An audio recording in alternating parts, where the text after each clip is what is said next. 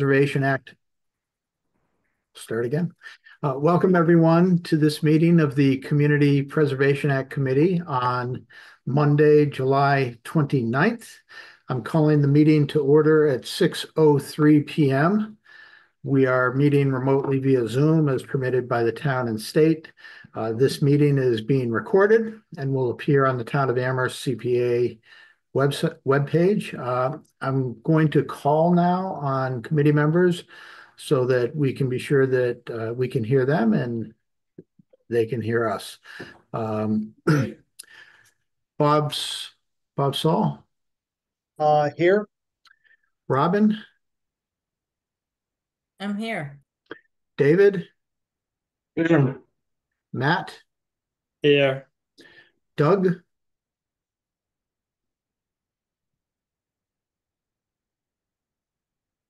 Sorry, present. And Michelle. Here.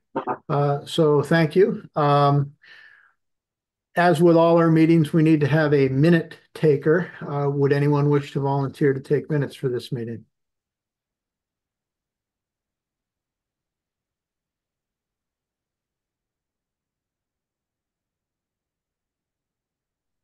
Well, I would guess it was my turn, although Matt, have you done it? I have done it before. Well, I haven't done it this year, so. It's your decision, Doug. Well, I'll grab a couple of pieces of paper and do my best. Okay. There will be a link recording all this, which can be quite helpful. So thank you, Doug and Matt as well. But Doug gets the nod from the waiting game. So I've called this meeting for all of us convened it based upon the town and the school committee responding to our previous meeting's motion where we asked them to pursue the north-south orientation and to come back to CPA to seek additional funding as needed as soon as possible. So they have responded accordingly. After our prior meeting, the Finance Committee had a meeting, and then the Regional School Committee had a meeting, and I attended watched the Regional School Committee meeting. They unanimously voted to recommend the reorientation option 3C, and they actually had a brief cheer after they made their vote because I gather it's been a long process for them. So the town and Doug Slaughter has provided a proposal to us. That's why we're here. I'm going to go through our agenda, though, with the first item being the public comment. And so I'd like to invite any community members who are in attendance who wish to make a comment to please do so. We did receive 3 letters of notification via email from town residents, and hopefully all committee members have received those. But I'm going to go ahead and call on committee members and on participants, and I'll start with Sarah Marshall. Sarah, can you hear us and me? Looks like you might. I can hear you. Hang on, I got to bring her in. There we go. So Sarah, you're welcome to. I think I was already in the room. I don't know why. I've heard your entire meeting. I'm Sarah Marshall, Amherst School Committee and the Regional School Committee. Thank you for convening this meeting. I hope you will vote in favor of whatever the proposal is, but I could not find any proposal. I couldn't see a packet, so I don't know actually what's being requested. But I'm all for it and hope you will support it. Thank you. Thank you, Sarah. Holly, you can check on that perhaps after the meeting. If there's something not listed, we could add it. The amount requested for those in attendance is a funding request of $800,000 for the track and field project, the reorientated option 3C. I'm going to go in order that I saw the hands raised from participants. George Ryan. George? Good evening. Yeah, can you hear me? Yes. Great. Thank you, Sam. I actually was able to access the packet, just FYI. So I did see the proposal. Again, George Ryan, Dana Street in Amherst. I want to speak tonight as a 36-year resident of the town and as a father of two girls who went through the Amherst schools and are proud graduates of those schools. And during those years were athletes. And I think athletics was an important part of their education, as it is for many young people in our community. Our town has a long history of excellence in sport and athletics, particularly in track and field. And tonight's proposal is one that I think is long overdue, and I hope the CPA committee will support it. The reorientation of the field is, as we know, a more expensive option, but I think it's the right option. It's right for our athletes, for our sports teams, and as I think you all know, it's a key element of the 2019 Athletic Fields Master Plan. So I hope the committee tonight will look favorably on this proposal. I'd also like to thank the Regional School Committee for bringing it forward and thank Doug Slaughter for expediting it tonight. Thank you, George. Appreciate your comments. Maria Kapicki, if you can hear us, we welcome you to speak to us. Hang on, it'll be 1 second. There we go. There we go. We good? Yep. Okay, thank you. Maria Kapicki, South Amherst. First, I want to make it really clear that I support this project. It has been a while coming, and I think it's a really good thing.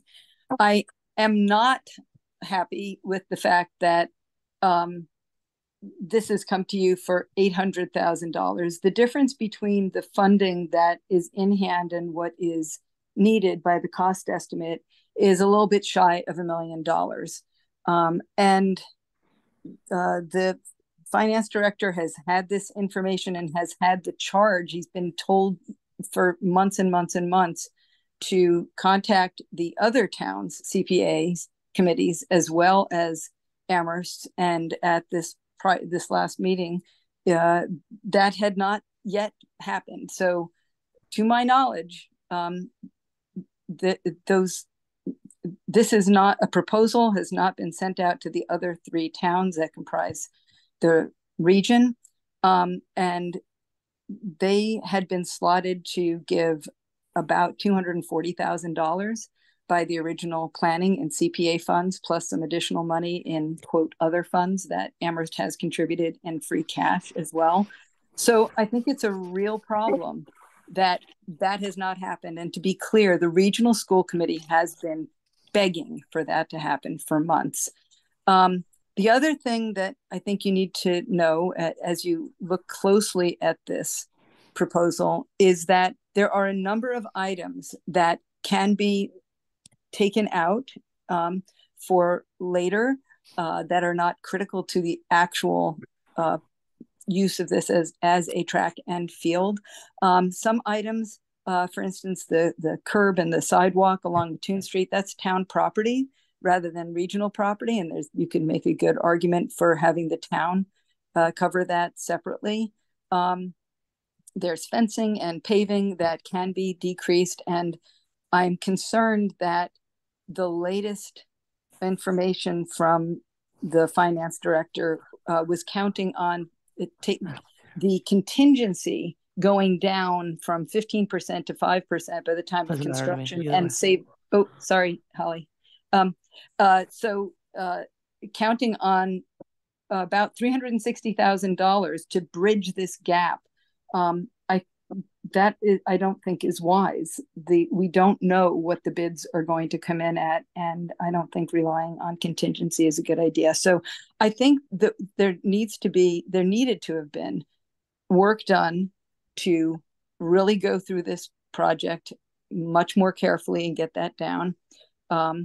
And there should, by this point, we should have secured meetings with the CPA for the other towns and with to bring that to town meeting. And at least 2 of the towns we're planning on having a fall meeting anyway. And the third, I mean, I think they would probably join in, but I would encourage this committee and whoever else can do it to really make sure that these balls don't get dropped and that actually happens. I don't think that Amherst needs to cover the vast majority. Well, they probably have to cover the majority, but $800,000 is probably more than Amherst itself should have to cover. Thank you so much. Thank you, Maria, for joining us, and thank you for sharing your thoughts on this proposal. I'd like to invite anyone else who may be listening or in attendance who wishes to make a public comment to do so. We welcome your comments. We are glad to hear them, and I'm not seeing any hands raised at the moment, but I'm going to wait a minute or two just to make sure that everyone who wishes to speak has an opportunity. It's important, and we do welcome your input.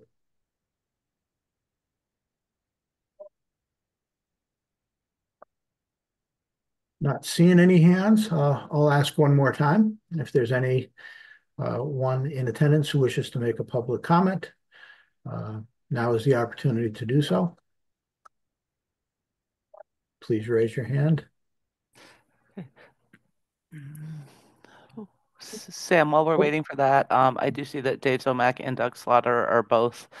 Dave is a panelist. Doug Slaughter is in the audience. Did you want any sort of a presentation, or are we just going to do questions and answers? We will bring them into the meeting shortly. You can bring them in now if you'd like. There will be, we will be listening to what they have to say. So I'm going to go ahead and end the public comment portion of the agenda. Thank you for those who shared their thoughts with us. Wait, we just had a hand go up. Hold on. Tony Cunningham. Sorry, thanks. Okay. I had raised my hand initially and then lowered it after Maria spoke because she said expressed many of the opinions I had. So I just wanted to put it on the record because I did email it, but I'm not sure if the emails get shared publicly. So just +1 to what Maria Kopicki said. Thank you. Thank you, Tony. We did receive your letter, but you, of course, are welcome to make a comment here as well if you wish to say something in addition to ditto to what Maria said. And thank you for the letter that you sent. It was shared with the entire committee. Thank you. They will get added to the packet. They just came in late in the day today, and I did not have time to get them, but I will add the 3 letters that we received to the CPA committee's website and in this evening's meeting packet. Okay. So thank you again to all who shared their comments. I will call the public comment portion of this meeting, close it. The next item on our agenda is to approve any outstanding minutes.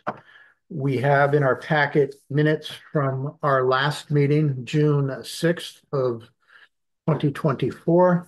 I'm not sure if everyone had an opportunity to look at them or not, but I'd like to invite committee members if they have any edits to the minutes that they wish to share. See a couple of hands raised. Michelle. Just that my last name is spelled incorrectly. Oh, you're kidding me. I made a point to spell it correctly. It must have auto-filled it again. I'm very sorry about that. It's okay. There's no escaping it. You're on the list. No Bob. Only just one typo on page 4. The question that begins, is there a benefit for all of the overall community? And just below that, the answer, it should be from, not form. This is, what page is that question on? It is 1, 2, 3, the 4th question on page 4. And the answer, we've been looking at this form, it should be from. That's all. Okay. Just typo. Yeah, I see it. Thank you. Any other comments on the minutes? Okay, it seems that they're okay other than a couple of edits here. Would anyone wish to make a motion regarding the minutes? I will move approval. So moved with the edits identified in the meeting. We have a motion and we have a second. Is there any discussion from committee members? I'm not seeing any hands raised for discussion. So we have a motion and a second before us. I'd like to call on committee members to vote regarding approving the minutes of June 6th with the edits. Bob, Aye. Robin, Aye. David, Aye. Michelle, Aye. Doug, Aye. Matt. Aye. I will vote aye as well. So the motion passes 7-0 with 2 members absent. The next item on our agenda is financial update as available. I'd like to turn things over to Holly if she has anything she wishes to say or to provide us. Okay. Well, I didn't really do any financial update because this is going to likely be a borrowing authorization because we do not have any funds available. But the one thing that was asked is to take another look at the debt schedules that we had looked at in the fall and spring. So if you give me 1 second, I will try to pull that up. And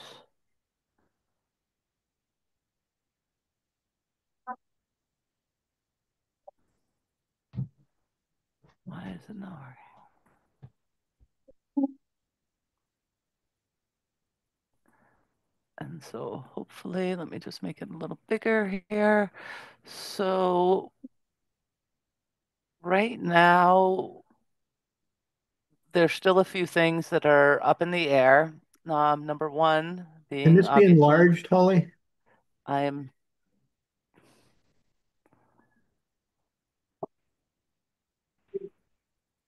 That's a little better. just all my numbers are tiny now.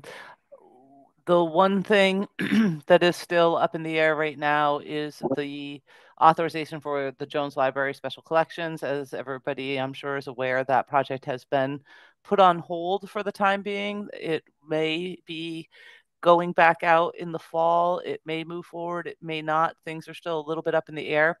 So right now, this was built into our budget for FY25 is to make the first payment, excuse me, towards the previously voted or previously approved $1 million project for the special collections at Jones Library. So that will likely, depending on if or when construction starts, that first payment may not be due until FY26 instead of FY25.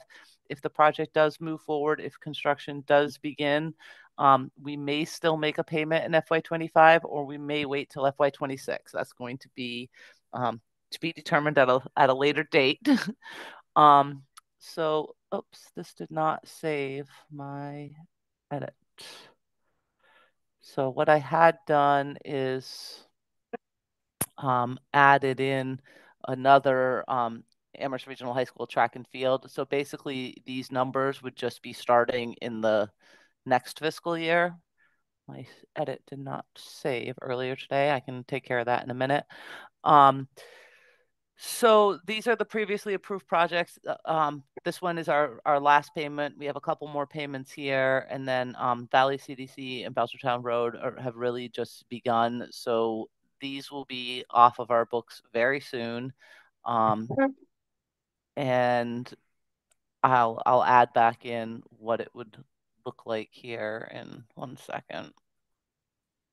When you say these, Holly, am I correct that you're referring to the Rolling Green? The Rolling Green and the Kendrick Park. These ones, I don't know if you can see my mouse circling them, but these ones up here at the top are this is our last payment on Rolling Green, and we have 2 more small payments on Kendrick Park.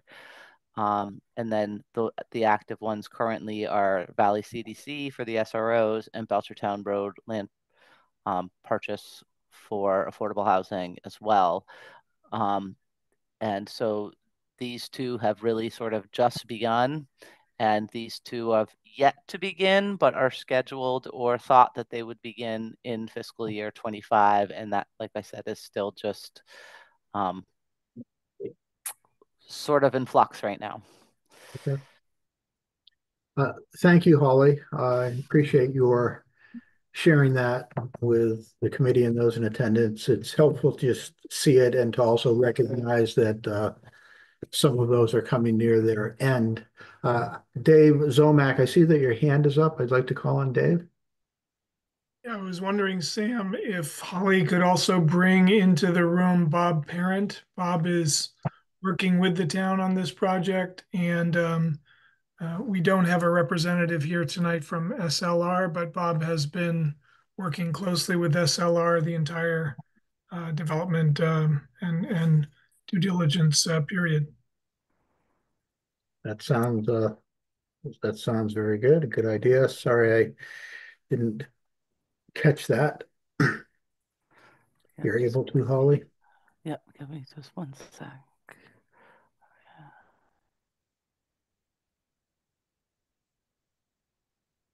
Okay.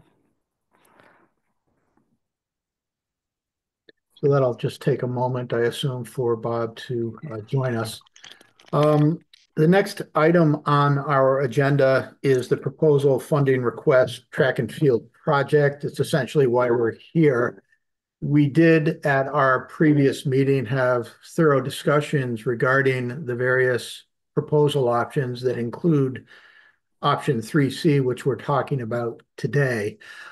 From the designers, we saw the full design proposals. And Doug, thank you for your submittal.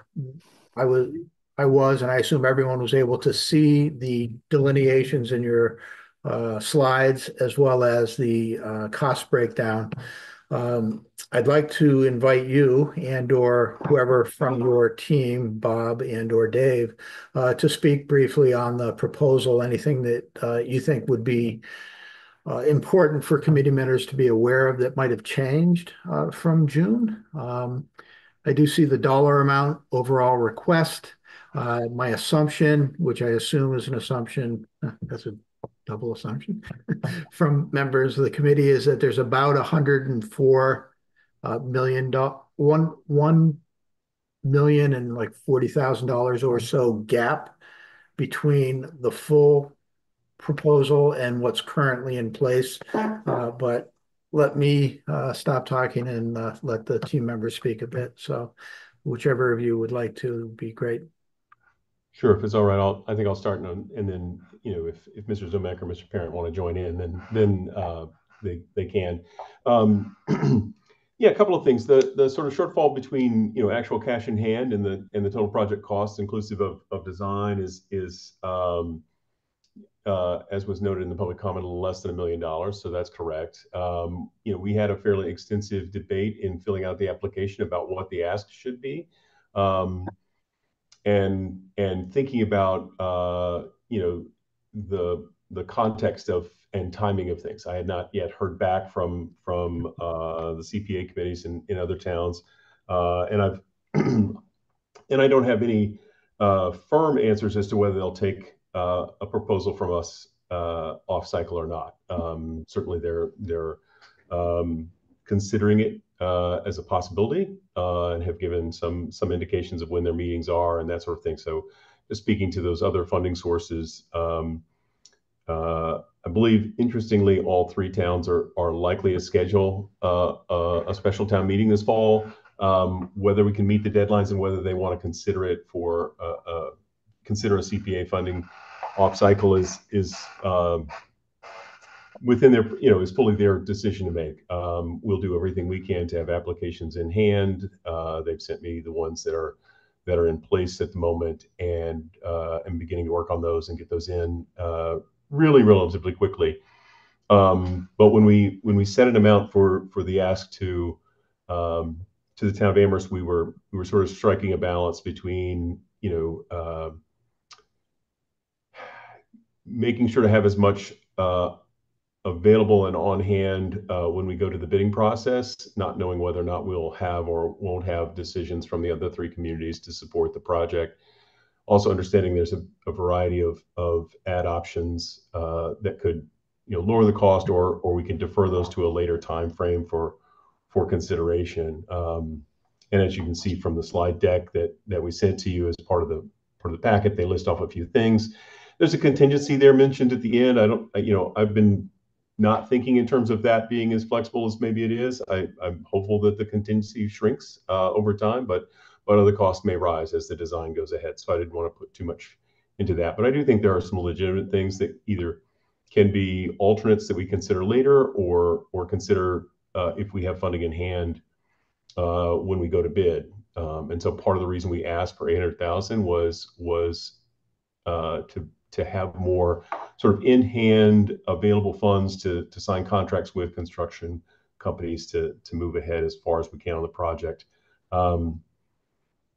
But I think that the idea of how we've been asking each of the 4 communities for funding, whether it be through our normal debt process in the regional schools or for our CPA funding, has been to utilize that same mechanism that we use in the regional schools, which is an apportionment based on equalized property values, or EQV. That puts the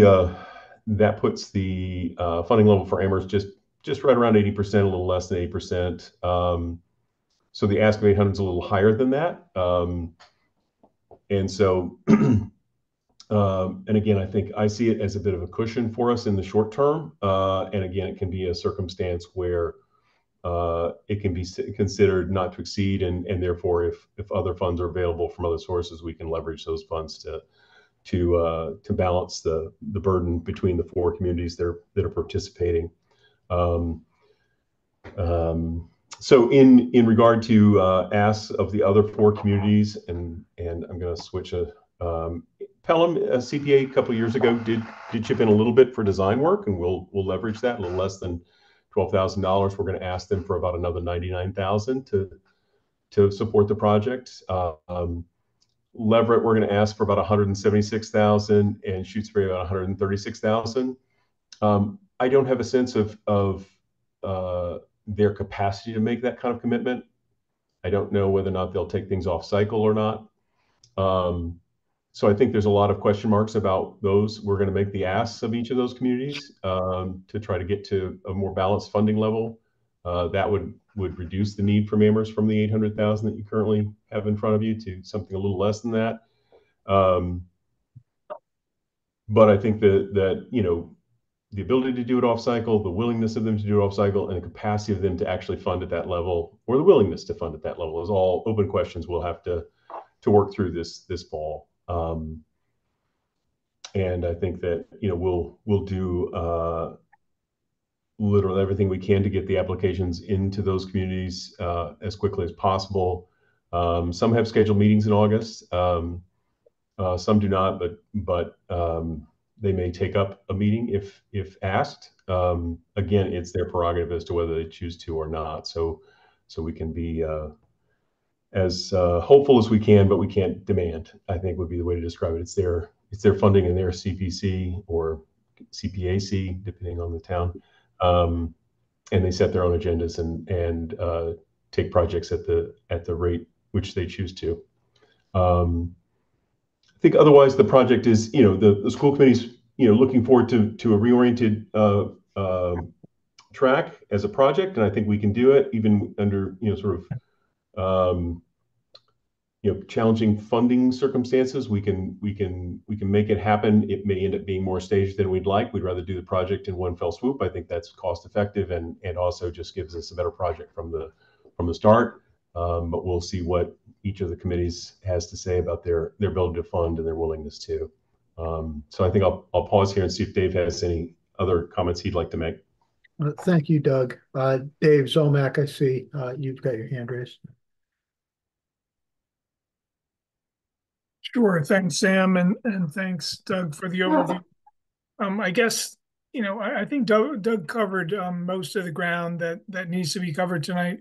I guess what I would add, just in a little bit different wording, is as we pulled our team together with Bob Parent and Doug, myself, and Kevin from SLR, uh, the way we came up with that 800 number was really from a conservative standpoint.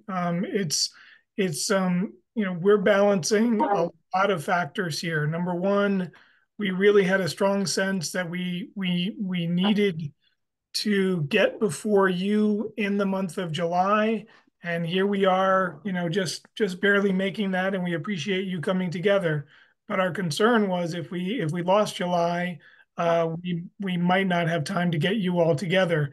I've been in touch with the president of the council, Lynn Grismier, and I think Lynn would, depending on what your vote is here tonight, they would be willing to take this up mid-fall, which gives us a little more time, as Doug said, to work with the three towns, Pelham, Leverett, and Shutesbury, get those asks in, and hopefully at least have a preliminary meeting with them, and or get on, if they're willing, put something on their warrants.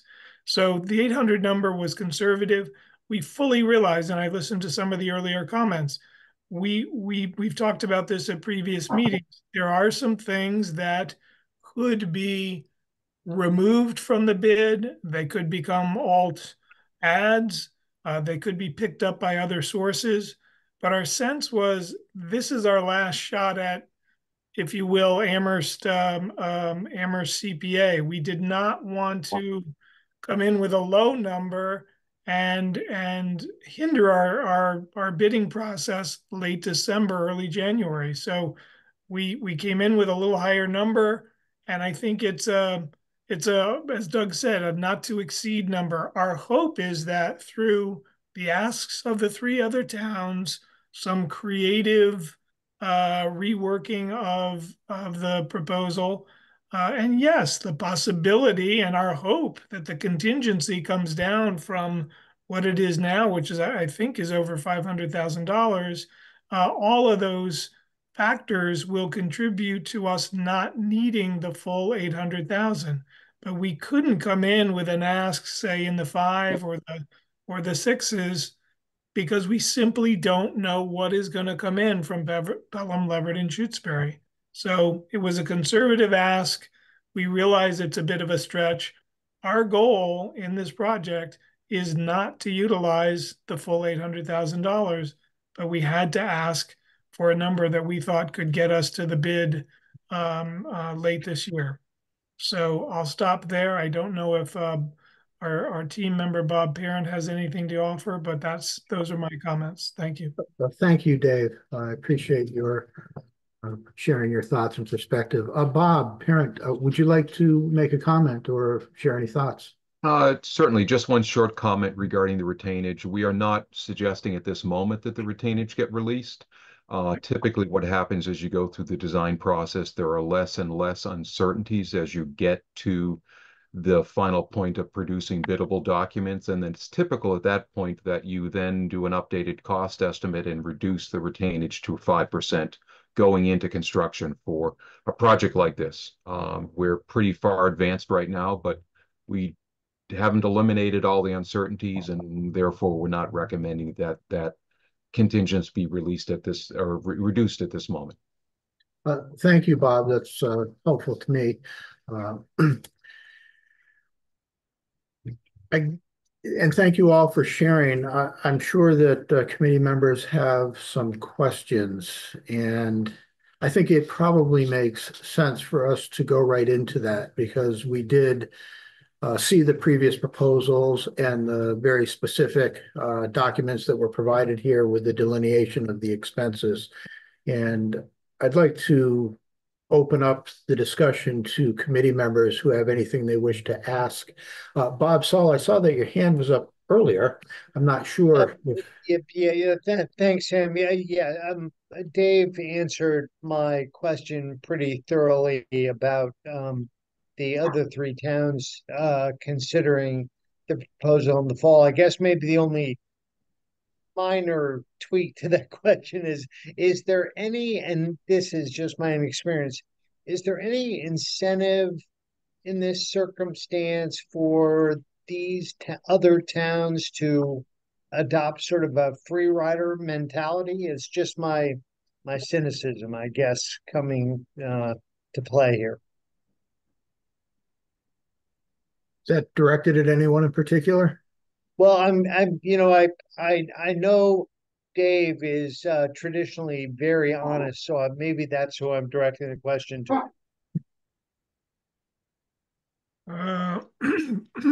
Thank you, Bob. I appreciate your confidence in my honesty. I really, I don't know. I would like to think that our three towns in the regional system would all feel some obligation to step up to the plate here with us. We are, as Doug said, we are, depending on what Amherst chips in total, we are clearly at our 80%, and we might go over 80%. And yes, this facility is in Amherst, and there are some advantages to Amherst residents in terms of proximity and all of that. But, I think Pelham, Leverett, and Shutesbury, they have to value the resource that we're bringing to their students.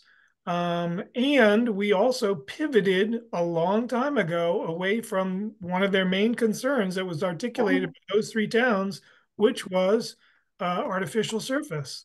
So we pivoted away from that into a grass situation, a natural grass situation, a field. And we also, through SLR, came up with a way to build really the main field, an 8-lane track, and then a field that will not be as good as, we're not saying it will be as good as the field within the track, but another field to the west. So leverage, I think we all worry a little bit if Amherst steps up and says, we'll cover, a higher percentage. Does that disincentivize Leverett, Pelham, and Shutesbury? I hope it doesn't, because I think they need to recognize this will be a regional resource for the next 40 to 50 years for their students. So I know Doug works a little bit more closely with those towns, so he may have some other comments, but that's my kind of taking the high road. Thank you, Dave. Go ahead. Would it be all right if I added a little bit to that? Yes, certainly. Yeah, so in previous conversations, we've gone to those other communities and talked about this with them earlier. Pandemic wasn't our friend in any way, shape, or form relative to that and interfering with process and progress on this. But I think, generally has been received and considered carefully by each of the other towns in previous sort of versions of this. I think, I think we're also, the other questions that are raised are sort of, what are we buying with this? And I think where we are from a design standpoint at this point is a little more precise than it's been in the past. So I think that gives a little more comfort to the other communities as far as what's their dollar really starting to buy. We've got a little more clarity on the project itself. So I think that's helpful.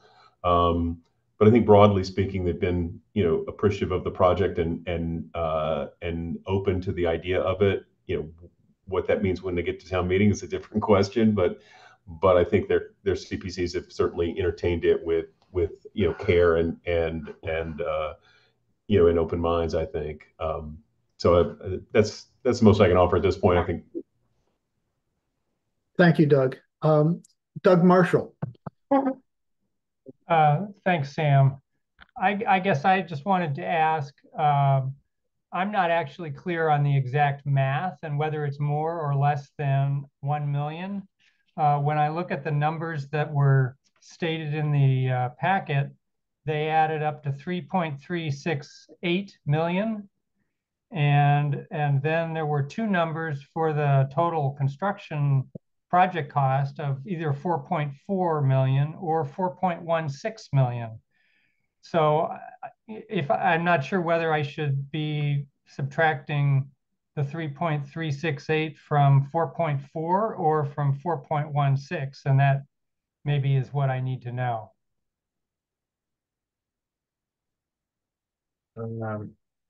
Any awareness on those differentials, Doug, or anyone?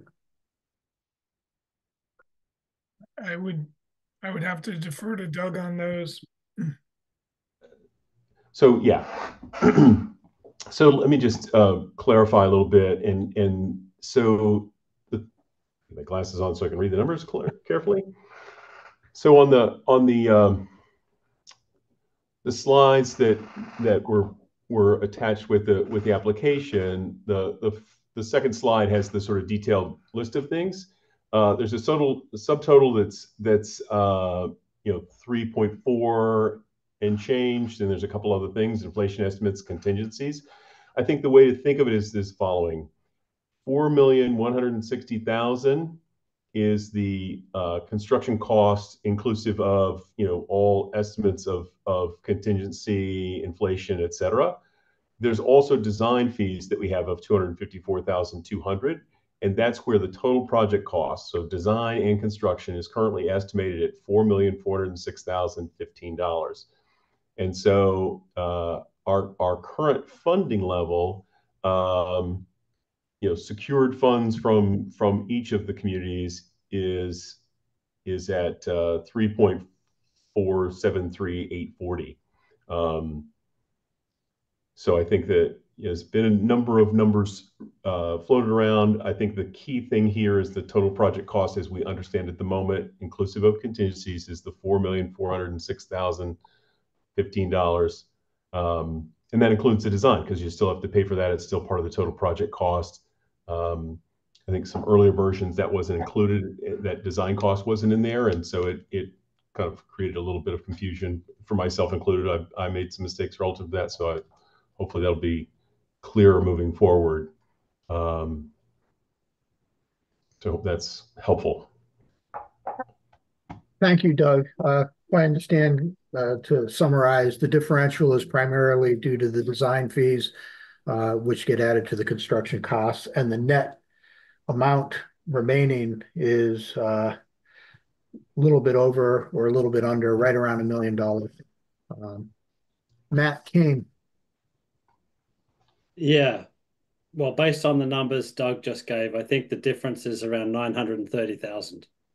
Yeah. So one question I had in the that we haven't talked about yet today is the hurricane boosters. So in the request, they've promised to give 104,840. Is there any, initially, like years ago, I think they were hoping to raise more than that. Is there any hope that they could raise some more? So they did. Or how, where are they at? Right. If I may say. Certainly. All right. So they did give the 104,840, I believe it was. They did give that funding to us, and we are leveraging that to pay for some things at present, because that's cash in hand, literally in the bank, as opposed to borrowing, which we haven't done yet on the project. So we have been utilizing some of that funding. Whether or not they're willing or able to do more fundraising, I don't know. I think the last sort of correspondence from the hurricane boosters to the school committee was they were going to need to take a break from fundraising for a bit. I think if we get further along in the project, there's something specific that might be able to be funded from fundraising, then it's certainly an opportunity to go back to them and ask if they'd like to do some more fundraisings. I think it's easier to raise funds when you have some specific thing you're asking for. So if it's lighting, or if it's bleachers, or it's whatever, pick a feature, it gets a little more targeted, a little easier for them to do it. But like I said, the last correspondence to the school committee is they were going to take a little bit of a break. They've been spending a fair amount of time and energy around the project, and with the switch to a natural surface for the interior field, I think that shifted their ability to provide some of the resources. Thank you, Doug. Dave Zomack. Yeah, just to add a point or two on that. Yeah, I think Doug, I think he summarized it well. I think they do need a little bit of a break. They've got some other priorities going, but I believe from at least some discussion I've had with some of the boosters that, if the project, not if, when the project gets launched, we we get under construction, if there are some things, be it finalizing the lighting or, bleachers or whatever features that we may not have the full funding for, I think we could certainly approach them. And, I want to be perfectly upfront that when the community switched from an artificial turf surface to a grass surface, the boosters lost a tremendous amount of pledges and potential donors. So that was a pivotal moment, and it took a lot of wind out of their sails. And we owe them a debt of gratitude for raising over $100,000 and keeping that in the pot.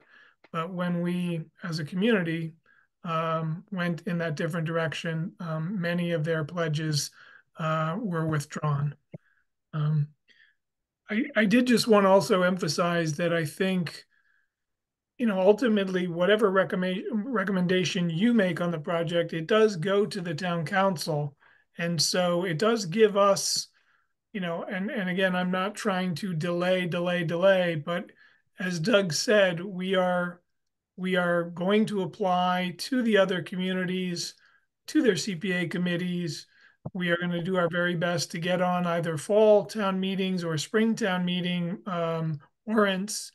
But it does give us a little more time because I think the council will have very similar questions that you are raising tonight. Is 800,000 too much for Amherst to handle on this? Is that too large a percentage for the project or not coming from Amherst? So it does give us a little more time to get a sense of what the other three communities can do for us, and can they come to us with some funding and at least show commitment to the project? Thanks. Thank you, Dave. Michelle. Thanks, Sam. So I appreciate the uncertainty of not knowing what's going to come from the other towns and having that cash in hand for the schedule.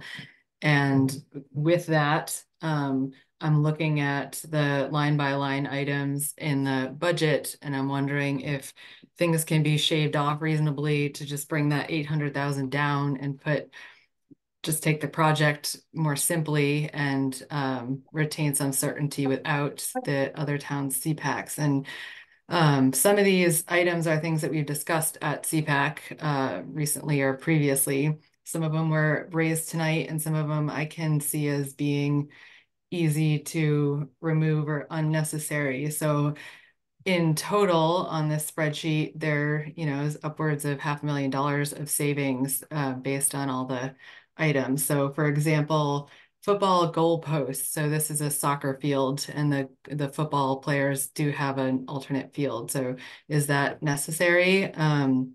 The lights, we've talked about that, just having the posts and deferring the lights, the LED lights. That was something CPAC talked about.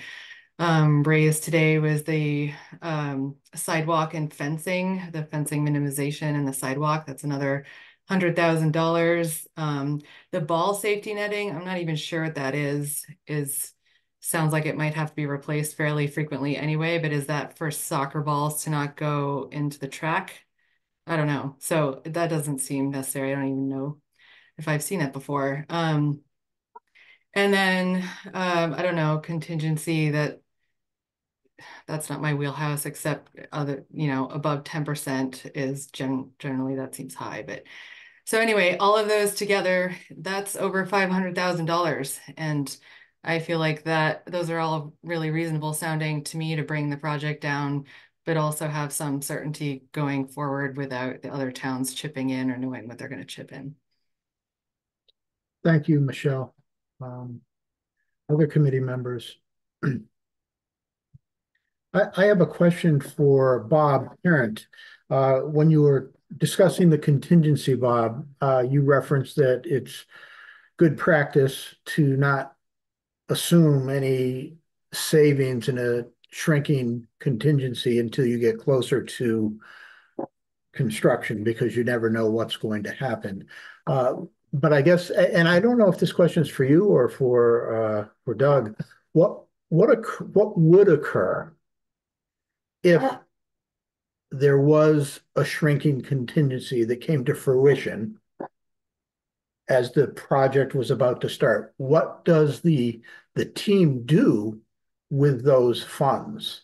If the contingency shrinks and actually doesn't need to be utilized because it's a 5% or so, is that just and let's just say the funds sitting there, are those funds then proportionally returned? In other words, if the project comes in under budget, I guess is how I would say it, what would occur with the different awards? Any thoughts on the impact of that? And I recognize, Bob, what you said is you can't bank on that. I mean, we don't know. Those contingencies might all be at the 15%. We don't know yet. But Doug Slaughter? I'll offer a couple of things, and we'll see if Bob may want to offer some additional comments. But so one thing that can happen as you go through the process of design, part of what makes the contingency shrink is because you become much more confident in the estimates of the costs. You learn more. I mean, we're going to be digging test pits in a few weeks about, and that'll impact our choices around some of the work we have to do and give us much better numbers. So you may see decreases in the contingency, but increases in some of the costs of some of the other things. I'm hoping that's not the case. But that's one thing that can happen. The other thing, I think, just to your other point, is that we have the capacity to spend, and I think that up to whatever has been appropriated, we're not necessarily compelled to spend. So I think that it's on us as good stewards of any money that we're given, whether it be borrowed from and paid or through CPA, that we have some clear idea about how we go about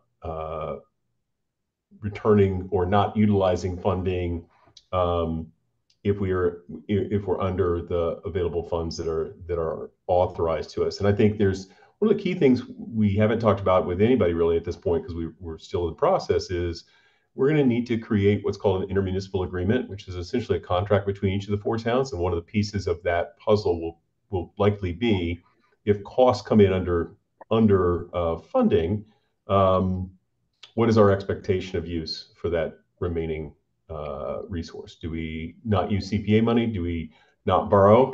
The nice thing about CPA is you get some state support, so that's a little less burden on the towns themselves. The actual cost to a community is a little less for CPA dollars than it is for the tax appropriation, which is going to be paid on the borrowing.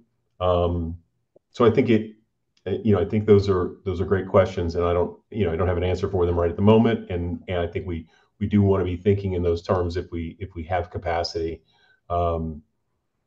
Because I think, as I said, if we are in the fortunate circumstance where the resources that are available to us for the project exceed the costs, I don't think, I certainly don't have any sense that I want to go out and buy more nice things. That wasn't the intention when coming to each of the communities and asking for the funding in the first place. So we're not going to just, have our expenses rise to meet the income. So we want to be thoughtful stewards of that funding.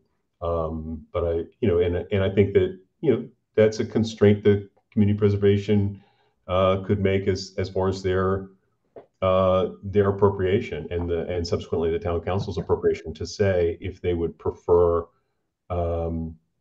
that the CPA dollars be preserved relative to other funding sources.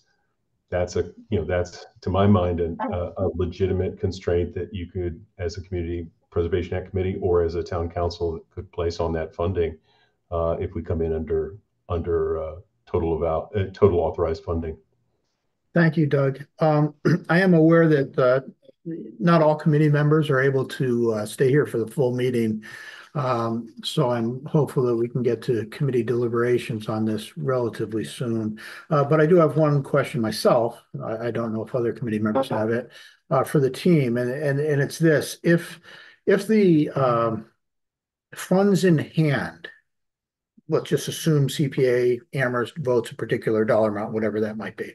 If those funds are less than the needed amount, do the bid alternates still get bid? In other words, must the funding, can the team, if there's a $150,000 shortfall, hypothetically, can the team still bid with, for example, a chain link fence as a bid alternate?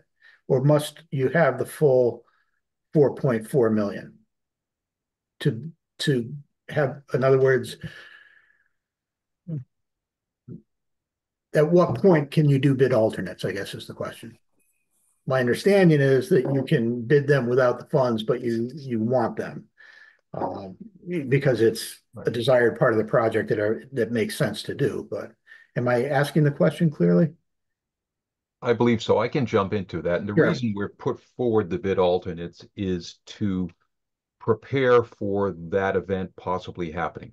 Yeah. So we would structure the bid such that there's a base bid and then have the alternates.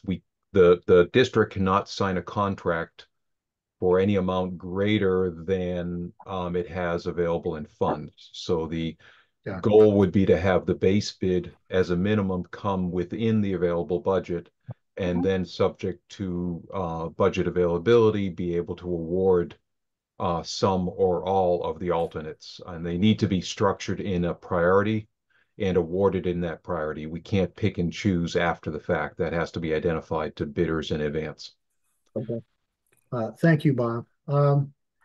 Like to, Bob Saul.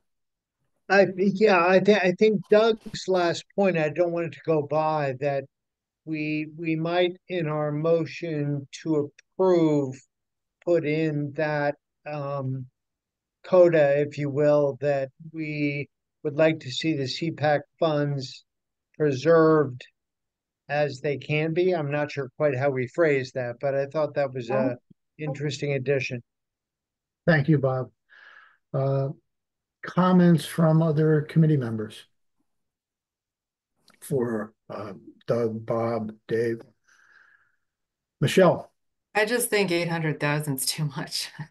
I mean, flat out, I just, like I said, I understand the uncertainty with having the cash in hand, but I feel like there should be more deliberation about discluding some of these. Even I understand the structure of the bid alternatives, but looking at that debt service, we're really whittling down everything. And I would say that if we do move forward with something like this, that there be some kind of assurance that it's last resort and based on whether or not we get some funding from the other towns. Matt, Ken. Yeah, I guess I'm sort of getting toward deliberation here. My thoughts coming into this meeting were probably pretty similar to what we heard from Maria Kopecky and Tony Cunningham. And my mind has been somewhat put at ease by the testimony from the town staff and Bob about the process you're going through here, that we're trying to put together enough money available to get it done, while also going after additional funds from the towns and looking for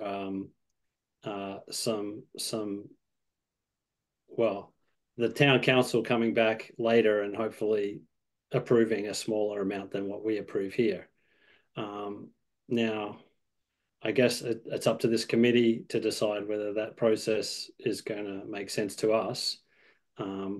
It's kind of making sense to me. I'm also somewhat sensitive to what Michelle is saying. As far as I've done the math, from the difference between the funds available right now and the total request is around 944,000. And then the bid alternatives as listed in the spreadsheet add up to about 600,000. So there could be, 800,000 gets us a long way toward everything. We could, I don't know, I guess it's up to the committee to discuss whether we should approve 800,000 or approve a lower number and put more pressure on other funding sources to come through to get the full thing done. Thank you, Matt. Dave Zomack, I see your hand is raised. Is there something that you'd like to add? Yeah, Matt kind of summarized, I think what I was thinking. I think as I look at some of the alternatives, and I might turn to my colleagues on the team, particularly Bob Parent. The one that stands out to me is lights. We have spent a lot of time in previous meetings talking about the lights. This idea that we would put in the infrastructure for the lights, and make sure that is there. But one option would be to, basically not do the lights even in phase one and do it in a future phase. And you might have a track and field without lights for a year or two. We came into this thinking that's not the ideal, but I am sensitive to what Matt and Michelle are saying, because I think our team struggled a bit, honestly, with coming in with a number at 800,000. So, I could see this group doing a couple of things. One is saying, okay, as Matt just said, you support the 800,000, but with strong strong recommendations and guidance to try to lessen that number by working with the three hill towns for as much money as possible, or taking a number, voting a number less than 800 and having us basically pick out one thing like the lights and saying that has to come in either if we're fortunate and get all the funding, it could happen. If not, it might have to come back to CPA and the other towns in a future ask in a future year.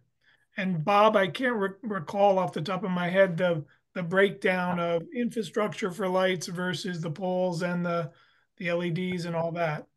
Do you recall, or Doug? I don't recall the number that we're showing as a potential alternate is the lighting itself of $350,000. So that would be you put in everything below ground in the foundation, and then you come back at a later date and install the actual LED lighting and the poles on top of the foundations. Yeah, the groundwork was I think about 150,000, roughly. So there's a potential delta there of 300 plus or minus that, could be shifted if we don't reach our total, could be shifted to a future year. We could come back to CPA. We would work with the boosters if this group was not comfortable at the 800,000. I'm not comfortable kind of cherry picking different things, and it just like I would rather almost pick one thing and say, hey, it's that thing. But I'll stop there. Thank you. Doug, Marshall? Yeah, I guess one other way to think about it is to say that we would be willing to fund the base scope as listed in this presentation, but not the alternates. And if somebody else wants to fund the alternates, great. But that CPA money would really only be applicable to the base bid. And if the base bid comes in and you need the whole 800,000 to get to the base bid, then you have the money from us. If it doesn't, or if it comes in lower, if the base bid comes in lower, then you don't get additional money from us to go get the additional items that are listed as alternates. And to me, nobody really knows what it's going to cost. I mean, we all found that out with the library. We had, everybody had a whole bunch of alternate or a bunch of estimates from the designer, from the owner's project manager. They have all had their own cost estimators. And lo and behold, it came in 7 million over. So nobody knows what any of this is going to cost right now.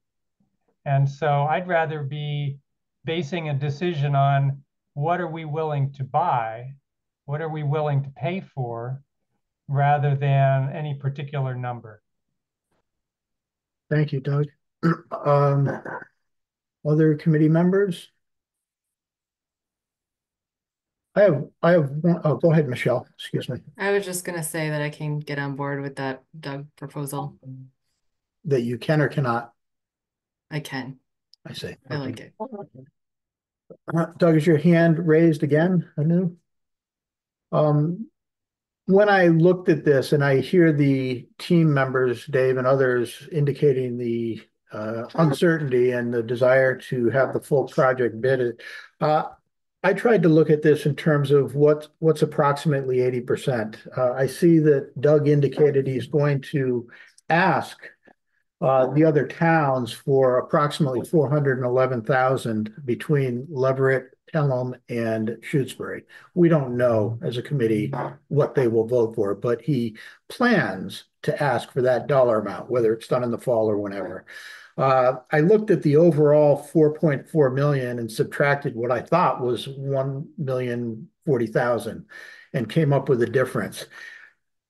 I don't know if my calculations are correct or not, but if we were to look at the total CPA dollars that would be spent, it's around 2 million or thereabouts, 2 million and change.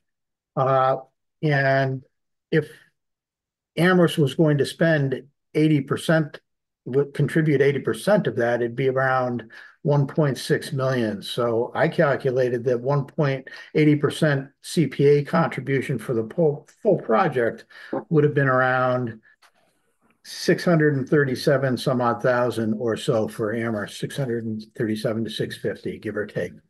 If Amherst was contributing 80% of the full project. I'm a fan of the project. I want to see it get done because I know it's a now or never deal. The add alternates are a nice way of adding flexibility. I do hear Dave and others, team members, comments about we don't know what the bid will be, and the more funds that we have certain up front, there are some efficiencies in that bidding process to have the money there. But this is just how mine was working. I was thinking, what's the total ask? If it was in the 80% range where the CPA block comes in at 2 million and change, and Amherst has already given 957, comes in around 1.6 or so. That's what I came up with, give or take, which would be around 650 or so. I'm hesitant personally to go too low because I don't want the project to lose its goal, which is to give our athletes in the community what they've been asking for a very long time. And I sat in all the previous meetings with all the athletes, all the directors, everybody going, we need this. What's it going to take? I know it's been a long time. So I think it makes sense for someone to make a motion with a dollar amount, whatever that might be, so that we can talk as a committee. I know some committee members have to depart. I don't have a dollar amount per se. I was thinking in the 650 based on my own calculations, based on the 80%. Hip shot, 50,000 plus or minus. The other thing that resonated for me was the comment that Dave Zomack made, which is to recognize that this is going to go through the finance committee and the town council. And they cannot award more money than we recommend, but they can reduce it. So they can reduce it if we don't get the 400,000 from the other schools. We don't think it's likely. They have the ultimate responsibility for awarding the funds. We recommend what we think makes sense, but our recommendations cannot be increased. They can be decreased. So there's some flexibility in there. If we come in at a slightly higher amount, then might be ideal, to allow some flexibility. They have the capacity to adjust it. We should recommend what we think makes sense, but just that's a factor to understand that we're not actually the awarders, we're the recommenders of the awarders. It's a slight distinction. Yes, Bob Saul.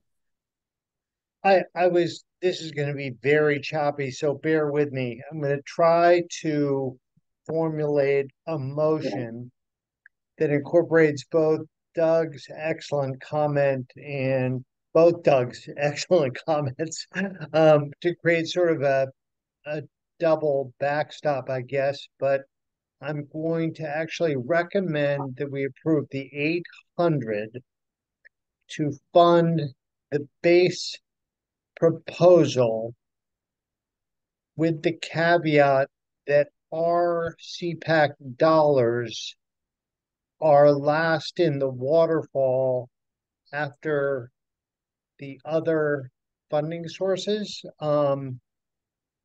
which I believe are the hurricane boosters, the other CPACs from the other towns, and then their dollars, and I'm not sure what else. Thank you, Bob. It might, instead of waterfall, it may just be other sources of funds, might be a preferred terminology. Procedurally, I'm not sure if we're able to do that or not. I'm ignorant. Holly, do you have any thoughts on the capacity for CPA to recommend funds, but to then say that they have to be used after other funds are utilized? I see you shaking your head. I'm not real clear on that one either. Well, based on what Doug Slaughter said, there has to be an intertown agreement when they go through this. So, and it'd be part of that intertown agreement. So what Bob is saying is we would put a contingency on our 800,000 that it would have to be the first to be refunded if there was extra money. First of all, if that's an amendment, I accept it. That's much more elegantly put.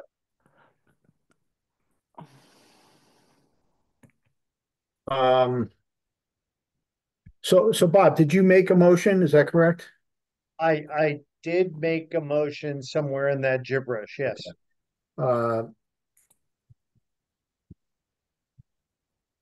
Would you like to phrase that motion again based on what Matt said? Or Matt, would you like to phrase what Bob said with your motion as a complete, so at least we have a clarity of understanding? So I think what Bob was saying was that the Amherst CPA committee would approve an additional 800,000 to go only toward the base project as required, and be with the contingency that this money would be the first to be returned if the project came under bid. The reason I'm asking is we're not certain what the ad alternates are that are going to be bid. We don't know. That's yet to be determined. Well, I guess that's the question.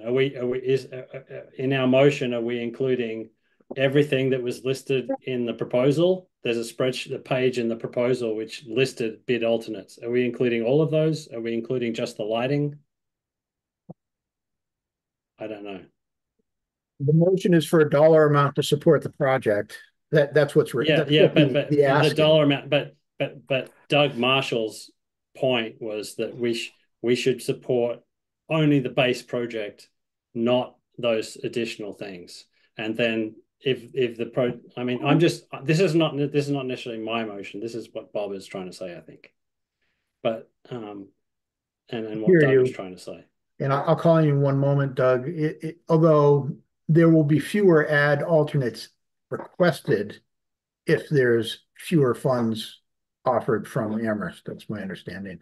Doug, you had your... I think they'll put the full project out to bid.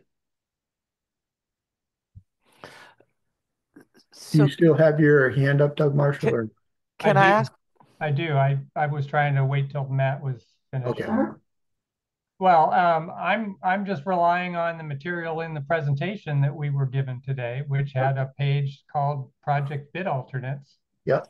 And the previous page added up to the 4.16 million. And I assume all these potential project bid alternates are in addition to that. No, those are included. Okay, so I guess I didn't look at the previous page carefully enough, huh? These are potential savings, reductions from the 4.4 million. Okay, well, then that terminology is somewhat confusing to call them alternates. Well, potential bid alternates. As opposed to deducts. So anyway, okay. You know, I think with you know, I'm happy that Michelle and Bob thought I had a good idea earlier. But I guess I kind of feel like we ought to just approve the 800,000 with some advice to town council that they consider carefully what we spend that money on, and you know, as they figure out what the alternates really should be, they can figure that out. You know, do they want to allow it to go toward the walkway, you know, because the town's on town's land anyway, or do they want to just, you know, be more strict? And they can work out, you know, we can say we recommend you authorize the 800. We also encourage you to, you know, to put some limits on this, and that we just buy what we really need to buy right now, and that we find some way that feels fair to get our money back if there's excess money. And I'm not making another motion, but you know, I do think we need to leave a little wiggle room for finance committee and town council.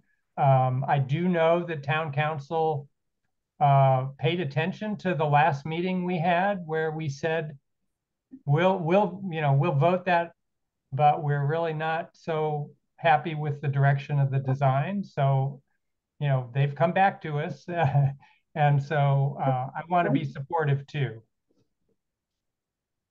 Thank you, Doug. I have some concern about our discussing base amounts, you know, the base support, as you recognized, Doug, when you referenced it, because I think it creates some confusion in what the recommendation is, and it might make it difficult for town council to move forward if we recommend something distinct from a singular dollar amount. I think we can add a comment such that, you know, if there's excess funds that Amherst get reimbursed, but I'm hesitant to reference the base dollar amount. Holly, I see your hand is raised. Yeah, so I just want to just try to make it a little clearer about the base bid versus alternates. So the intention is that we bid the entire project and we have enough money for the entire project. But if the costs are above and beyond what we have, we would basically have to throw everything out and start over again. So what you do is you start with a base bid and you say, and we'll add the lighting, and we'll add the fencing, and we'll add this. If we have enough money, that's the entire project. But if we don't have enough money, we would take those things off. So when you say you only want to fund the base bid, you're saying right off the bat, you don't want lighting, you don't want this, you don't want that. Well, our intention is that we're going to get everything for this price tag. But if we can't get everything for that price tag, we're at least going to do the pieces that we can afford and then add on the additional pieces. So they are alternates, but they are also part of the full project. So if you say you only want to fund the base bid, you're saying if this entire project comes in and like we are doing great and our bids come in under $4 million, that you don't want to add the lighting, the fencing, those things that you're going to call an alternate. I don't think that's the intention. I think the intention is more of, if we do not have enough money to do everything, these are the things that we can clearly carve out and still get us a great project versus an excellent project. So if you say you only want to do the base bid, I think you're tying the hands of the council and the schools and the designer to give us that full bid. Does that make it a little bit clearer? It does for me. Bob Saul, I see your hand is raised. Yeah, Holly, thank you for that. It does for me too. So I'm not sure what the procedure is, but I wanted to modify my motion, Okay. but I have to withdraw my other motion first, I guess. I Right don't now, think there's a you're- single motion that we actually didn't second it, so you can withdraw it if you'd like. And then we can proceed thereafter with a clean slate. Okay, I withdraw my other motion. Okay. I do have one comment before you make what I believe is going to be a motion. I think it would make sense for the committee to make a motion with a dollar amount and either second or as an addition to ask the school committee to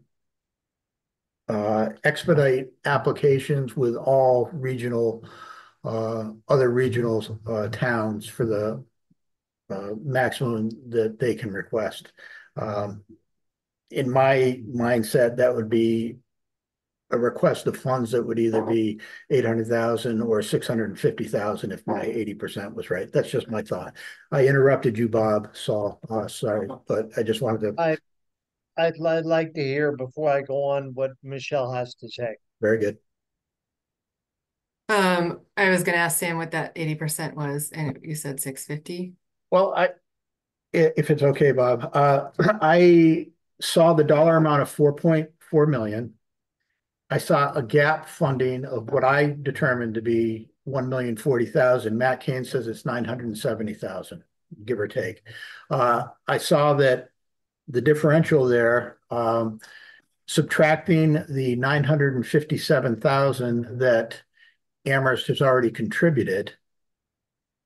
We also there's also another 900,000 that the town council put in. That's the town council, not Amherst CPA, though. Correct? Right, but if you're considering the town Right. of Amherst contribution as We could, I opposed to wasn't. well, in my mind, it's like the town council and the CPA are both from the town of Amherst. That would have a different amount then, Yeah. which So, would, well, in my mind, you could take the 4.4 million and then you can subtract off the 1.5 million from the schools and the 100,000 from the boosters, and that leaves you with 2.8 million, and then 20% of 2.8 million would be 560,000. 560 what? 560,000 roughly. So Doug Slaughter has drafted requests to the three towns adding up to 420,000, which is about 15% of the 2.8 million. Compared, 20% would be more like 560,000. So 15% is not bad. It's not perfect. That's my approach. That's my take on The it. other question is what can really realistically be expected from the other towns? They had gotten requests previously of around 240,000, I believe. So how much of that would they actually contribute? And do we let it sit thereafter if we don't vote for it? Under your scenario, Matt, if it were 560, what is it? So what do you back into from the Amherst CPA in that scenario? Well, so Pelham's already contributed 10,000. So 550,000 out from 940, around 400,000. Okay. Michelle. So the 560, which is the lower end of that calculation, and then more conservatively 240 from the other towns is $800,000. Just noting how that math works out nicely. If Amherst were to recommend 560. Yes. And we were not to count on the 420, but rather 240 from the other towns. That is a scenario that would allow Amherst to contribute with the expectation of the other towns contributing to meet the 800. But we do need to recognize that at least I recognize that the applicants are coming to Amherst CPA for 800,000 but they separate from that, we're planning on asking additional funding from those other towns. So there's a $1 million gap approximately, not just the 800,000. And so under that scenario, there would be some of these bid alternates that would not occur, that would be put off. And I guess that's the real question for the committee is, are they comfortable putting off? Dave Zomack suggested a single item such as the lighting, which would be $350 some odd thousand as a means of reducing the overall project. That's a simple way of looking at it to arrive at a conclusion. And I think that's the issue that committee members need to face. Do they or don't they wish to have all the project items come in at one point in time or not? I just want it to get it done reoriented, and I want to give the school and the project team the flexibility to do what they can. But I do hear the concerns that were raised by some committee members in the town. Doug Marshall, you had your hand up next. Yeah, I guess I'm just feeling again that, you know, we're talking about these numbers like they're real. Yeah, exactly. And they're absolutely not. So, Right. you know, if you're going to get down to, and the other piece of it, I mean, they're not real from a construction point of view, and they're not real politically yet because the other towns haven't stepped up. So I think the real question is, do we want to give the school committee team, Dave and Bob and Doug, enough confidence that there's going to be enough money to do something in this direction, that they're willing to pay the designer to draw it up that way and move forward? Because, you know, if they don't have that confidence, they shouldn't do that. They'll waste the design money.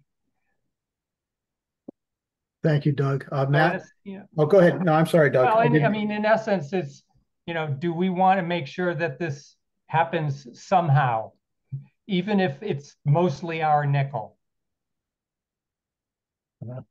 Thank you, Doug. Matt? Yeah, I guess I feel like I'm ready to make a motion You're welcome to. that the CPA committee approved the additional 800,000 with the recommendation to the town council to look at this closely and potentially reduce it, and the recommendation to the school department and school committee to pursue additional funding from the other towns to help out. Okay. Say that one more time. That the Amherst CPA committee approved the additional 800,000 with the recommendation for the Amherst Town Council to potentially reduce this if possible, because they'll be considering it in the future with additional information. And also a recommendation to the school committee and the school department to pursue additional funding from the other member towns and potentially the boosters, if possible, to support.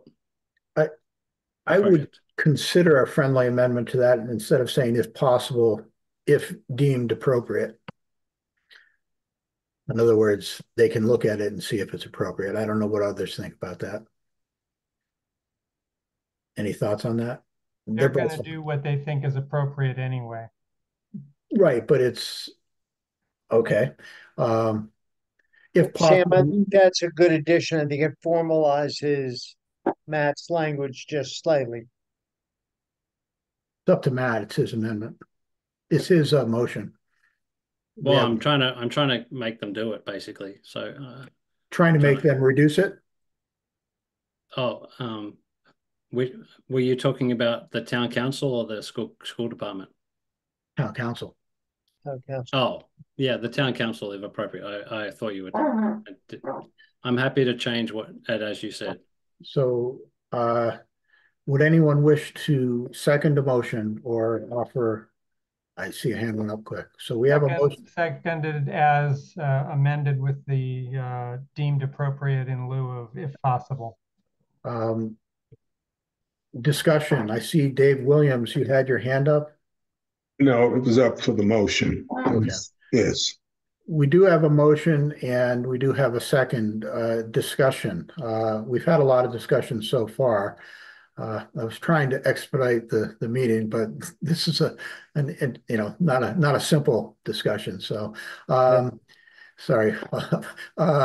So, other comments from committee members on the motion as offered for the discussion purpose. I understand what Doug Marshall is saying, and I do have that concern. I do want to personally make sure that this goes to fruition with a reoriented 3C. I would hate to see the project get derailed in the design phase due to shortcomings of dollar amounts. Yeah, I came into the meeting thinking 800,000 or 650. That's just what I was coming in, but I don't want to derail the forces that have been driving this project forward for essentially 6 years now, approximately. So I share my own motivation in terms of giving them the capacity to make it happen for our athletes, for the kids, which to me is what it's about. Other comments, anyone? No. Okay. We have a motion. I guess we should read it one more time. Matt, would you be willing to reiterate it with the? Yeah, I didn't actually write it down, but that the Amherst CPA committee approve an additional 800,000 with the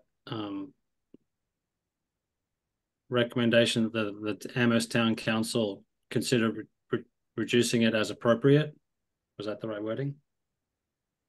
If appropriate. To the Amherst School Department and School Committee to pursue additional funding from the other member towns. It's actually the regional school committee. The regional school committee. I would add,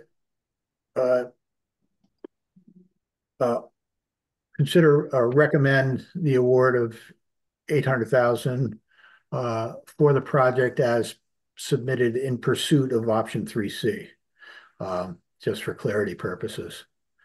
And then the rest of what Matt said. Okay. Doug Marshall, I believe you seconded it. Is that addition of the in pursuit of option 3C an accepted edit to the amendment, to the motion for you? Yes. So we have a motion and we have a second. Any further discussion? I'd like to go ahead and call a vote. Bob Saul. Aye. Matt Kane. Aye. Dave Williams. Pardon? Couldn't hear you. Oh, aye? You're voting aye? Yes. Okay, thank you. I didn't hear. Doug Marshall. Aye. Robin Fordham. Aye. Michelle. Aye. I will vote aye. So the motion passes unanimously 7-0. I'd like to thank the presenters, Doug, Dave, Bob, as well as the team members who aren't here. And Holly, thank you for clarifying the what it means regarding a base bid versus a bid alternates. I think it was helpful to the committee. So the next item on our agenda, if I can find it here, one moment, is the calendar schedule for the fall. I sent the calendar out to committee members. I'm not sure which committee members have had an opportunity to look at it or not. It is essentially the same calendar that we had last year, adjusted for the dates. Holly, do we have the capacity to share my screen, or do you have the capacity to put the calendar on the screen for people to look at? I can do it with my screen if you want. I can share my screen. I'm seeing a nodded head. Okay. Yeah, sorry. It would No. be better. It's That's fine. difficult for me. So let me We just can all see my very busy desktop. should be able to. Sam, I think we're going to say thank you to everybody. We heard you loud and clear, and Doug and Bob and I are going to get to work on those other funds. So thank you all for your votes. Thank you all very much. Thank you, Dave. Thank you, Doug, and thank you, Bob. So I'm opening up the calendar, which is on my screen right here. I don't know if anyone can see my screen yet. Can anyone see my screen? No. Okay. So let me complete that process. Share. How about now? Now we can see my screen, it says. So this is the calendar that I sent out to committee members recently that mirrors last year.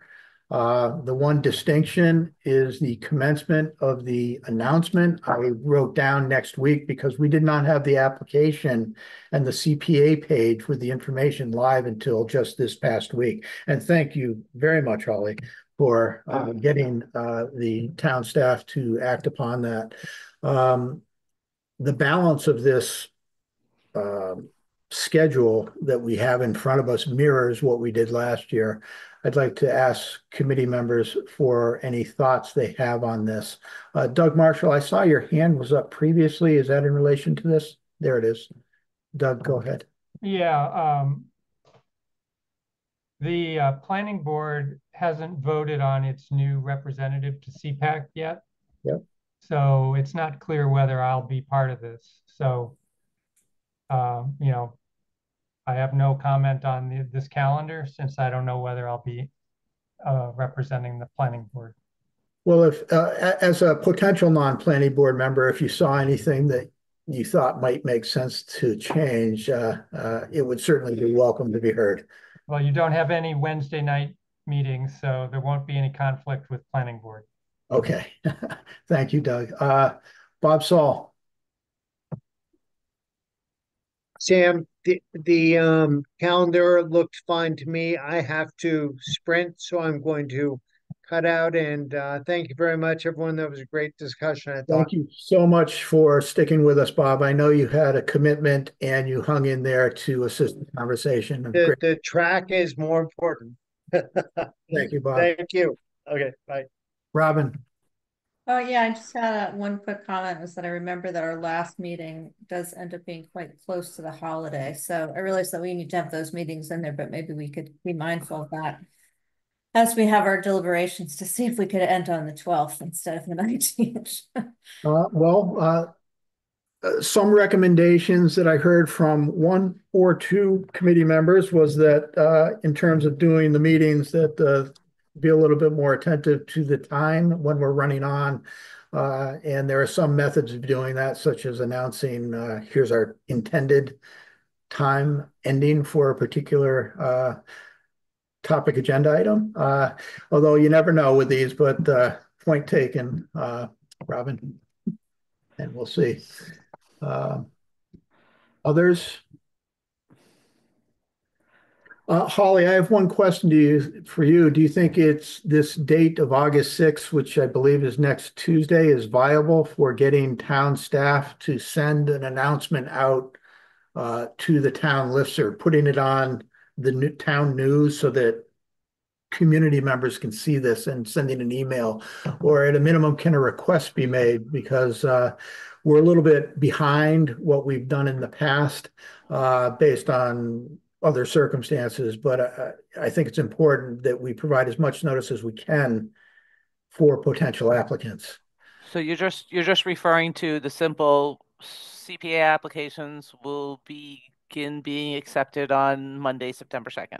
Correct. And a link That- that might say it's going to be live. In the past, we had like a sample application at that link, but I know it's not going to be live until September 2nd or Yeah, thereabouts. that's definitely doable. That's a Once it gets live, I'll try, instead of having a meeting in August, as we've done in the past, that there wasn't significant attendance, maybe just a brief screen share for potential applicants saying, here's how you should review and look at the application, and we could put that on the website for them. That can't occur until the application is live, but it means that we won't need to meet in August. So I don't think we need to vote on this calendar. We can just put it up if